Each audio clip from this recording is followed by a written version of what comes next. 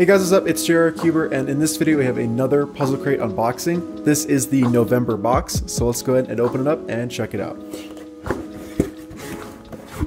Alright, we got two puzzles in here again. Looks like two Calvin's puzzles. Alright, so in here we have the Troy 3D Star and the Fisher Wall Cube 1. So let's go ahead and start with this one. So it says, this is a fairly simple and easy puzzle modification. It's a Fisher Cube rotated 45 degrees on its top and bottom layers with a normal 3x3 in the middle. This makes it so you have to rotate the middle layer 45 degrees before you can scramble the puzzle. The puzzle is of very high quality like most Calvin's puzzles, and it can be turned with surprising speed. It's a great puzzle to help solvers learn how to look at pieces in a different way as the puzzle shapeshifts. Happy solving! Alright, so a real simple 3x3 shape mod. Definitely going to be an easy one for this Puzzlcrate. This just looks like basically an inverse cutter cube. So a cutter cube is a 3x3 modification where you basically just do a Fisher mod to the middle layer and not the top and bottom. So this is the opposite of that. We have a Fisher modification to the top and bottom layers and a normal middle layer. So basically what that means is the top and bottom layers are a Fisher cube, which is just a 3x3 that's kind of been rotated on its axis along one axis by 45 degrees. And then they've replaced the middle layer with just a standard 3x3 layer. So in order to make a turn, you can turn the top and bottom layers. And wow, that does move good. Yeah, that turns great. To turn the other layers, you have to offset the middle layer by 45 degrees, and now these sides will turn. So you basically can see how the Fisher cube works, right? Because this is a normal 3x3 if you're holding it like this. And basically what they've done is to all of the edges, they've kind of cut them in half by 45 degrees and then taken those bits and then it kind of attached them to this side and extended out these edges to a point like this. So you can kind of see how that works here. And so then a cutter cube is basically the opposite. You have a Fisher middle layer and then 3x3 top and bottom layers. So yeah, this turns really well. It's you know, probably just some kind of basic 3x3 design. It is, as you can see, but moves nicely. This is going to solve just like a 3x3. And as a matter of fact, we actually won't get parity on this because the middle layer edges are have two colors on them and not just one. So it's actually going to be marginally easier than a Fisher cube, but basically the same difficulty as a 3x3.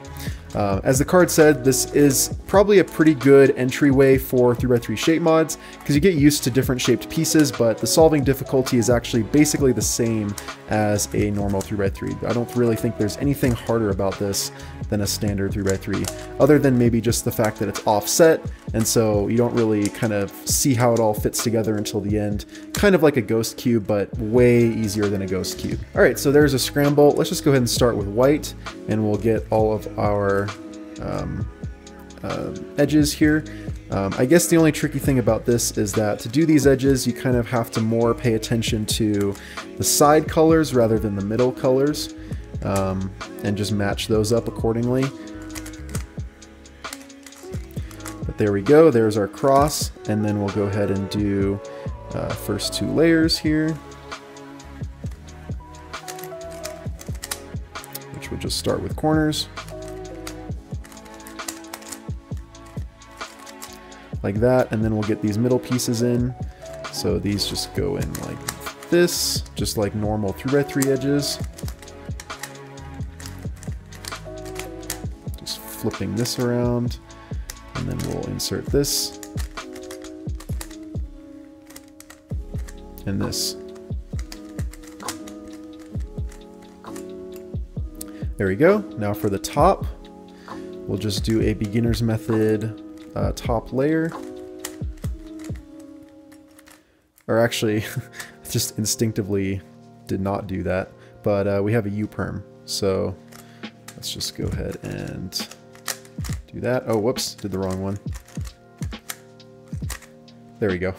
Okay, there we go. So pretty normal 3x3 solve. I take back what I said. It is a little bit harder than a normal 3x3, especially if you've never done a Fisher cube before. So it can be a little bit confusing, especially on the top layer if you're doing OLL and PLL, like which pieces are the edges and which are the corners, because these kind of look like they would be corners, but they're actually edges. So yeah, definitely not a super difficult puzzle, a pretty rudimentary 3x3 shape mod, but one that I didn't have in the collection before, so good one to add. All right, moving on to the next one, we have the Troy 3D Star. I'm excited about this one because I have the 3D printed version of this that I got before this was mass produced. So this is also known as the Dueling Tetra. This puzzle is actually a shape modification of a normal 3x3 puzzle. The modification gives the illusion of two master pure Morphix puzzles being squished into one another. It was first designed and 3D printed by Troy Robinson in early 2017. The solve of this puzzle is the same as a normal 3x3 other than some possible parity situations due to similar looking edge pieces. It's a bit challenging to wrap your head around at first, but once you have, it becomes a very enjoyable puzzle to solve. So yeah, like I said, I got a prototype version of this, or I guess a 3D printed version of this from Troy or RC Pongo at Nationals a couple years ago, and I'm super happy that it got mass produced because that was a super cool looking puzzle and I really wanted more people to be able to enjoy it. I already made a whole video on it and did a full solve in that video, but yeah, this is the mass produced version and it definitely looks nice. So for comparison, here is the 3D printed version that he made and so graciously gave to me at Nationals. So, and here is the mass-produced version. So a slightly different color scheme. On his puzzle, he had blue, green, white, and red. And on here we have blue, green, red, and yellow instead of white. So a little bit more like a normal Pyraminx. But yeah, I really liked the white on this puzzle. So this one turned really well already. It turned very well for a 3D printed puzzle. So let's just go ahead and see how this one moves. Yeah, so it moves much more like a mass-produced type 3x3 would in terms of the quality of the movement. It actually feels a little bit rough, interestingly, even though I'm sure it's the same base 3x3 as this puzzle, probably just because it's a little bit more, the pieces are more oddly shaped, kind of adds a little bit of roughness to it. I guess you can see, I guess it is actually a different design. This 3x3 edge looks quite a bit different. But yeah, this one's actually relatively tricky to solve because it's kind of confusing to look at the center pieces and see where the pieces go, especially when you have just an isolated face and you kind of have to solve it like this with all these colors on the same side. It can be tricky. I mean, it looks solved once it's all solved together, but when you're trying to solve it, it's hard to determine if a piece is actually in the right position or not. So the solve is actually relatively challenging for a 3x3 shape mod. So let's just go ahead and scramble it up and we'll go through a solve.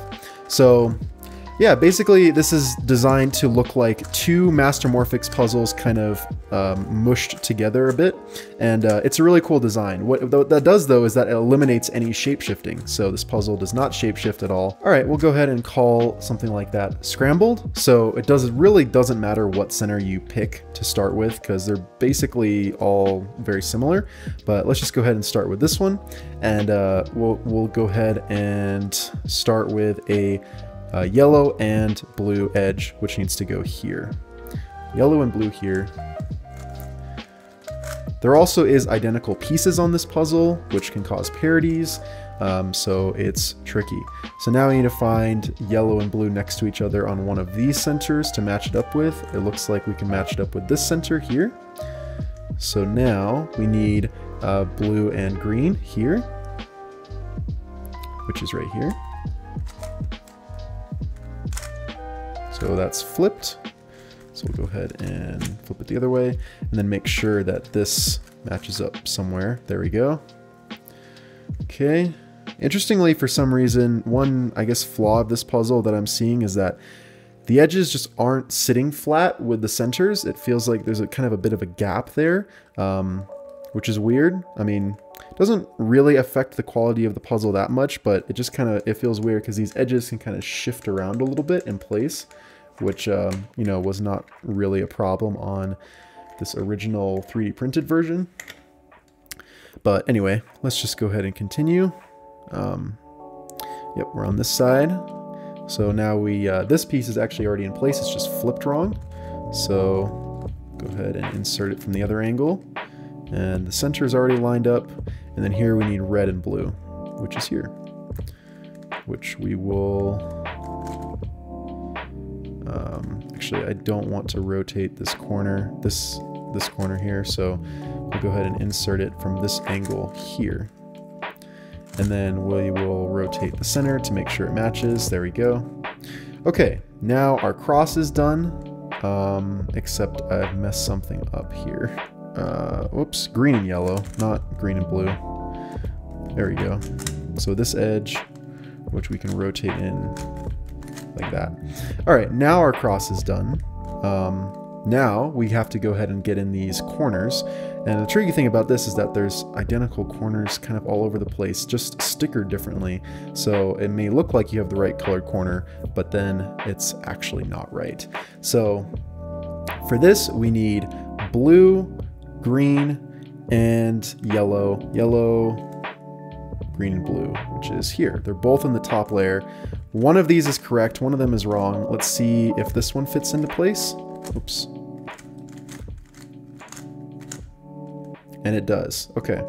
So this one's in right. I believe so. For this one, we need red, yellow, and green. So this one actually has the correct colors on it, but as you can see, it's not the correct corner because these two colors are flipped. So we need to find the other corner that has these same colors on it, which is this corner here. And this one will be the correct corner. There you go. Now that matches. For this one, it looks like... Nope, that's not the right one. We need green, blue, and red. So green, blue, and red is here. Let's see if this is the correct one or not. It looks like it's not, because you can see the blue matches, but not these two colors. So it's going to be this corner here that we need. So let's rotate this around. There we go. Now that's correct. This one, it looks like this actually is the correct corner, just rotated wrong. So let's go ahead and rotate this. There we go. Okay, so it looks like we've got our first layer done. Let's go ahead and move on to the second layer. So for the second layer, we need a red and yellow edge here. So red and yellow. That's going to come in from this side.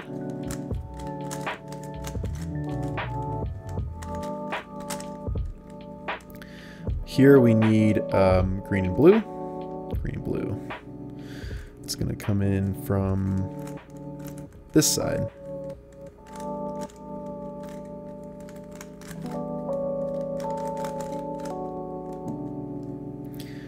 We need yellow and red. Here's yellow and red here. And that's going to come in also from this side.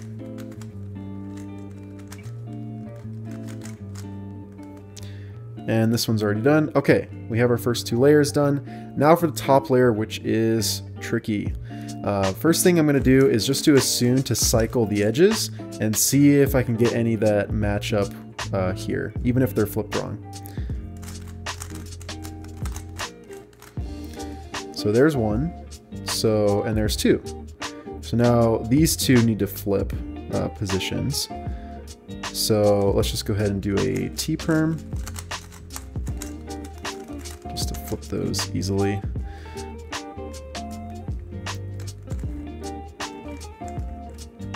So this is oriented right, so is this, and so is this. This center is not oriented correctly though, and it looks like it needs to rotate 90 degrees, which means we have to flip or do a swap with an identical piece. So here's an identical piece.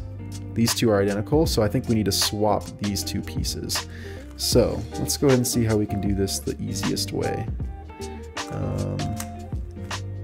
Nope, can't do that.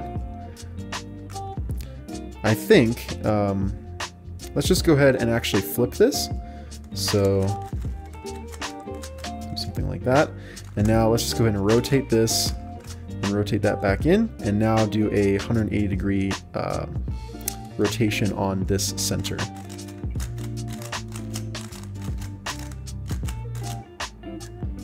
There we go. Now we've swapped these two pieces.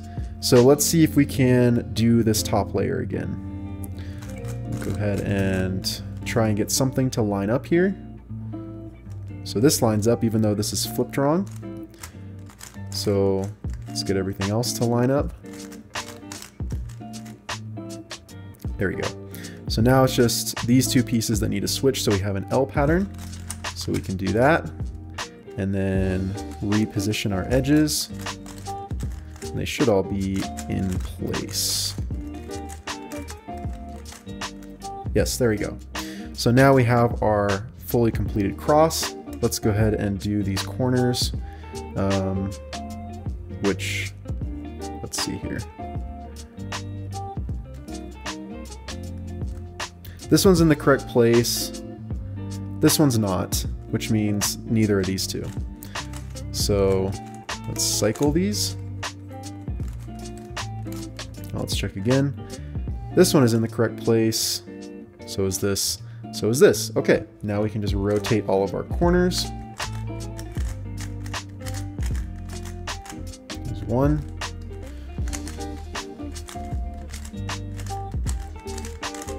There's two. There's three. And there's four. Let me line everything up. And there we go, we are done. So that is the solve of the Dueling Tetra, or the Troy 3D Star as Calvin is calling it. Super awesome to see Troy's signature right there on a mass-produced puzzle. I'm really happy for him. So I'll definitely be sure to link my video to this puzzle and also his YouTube channel in the description if you guys want to check out more of his puzzles. Anyways, that's about it for this month's Puzzle Crate. If you guys like to check out Puzzle Crate, the link will of course be in the description. It's a $30 a month subscription service and you get new puzzles sent to you every single month. If you guys like this video, make sure to hit that like button, turn notifications, and subscribe if you haven't already. Thanks for watching, guys. Bye.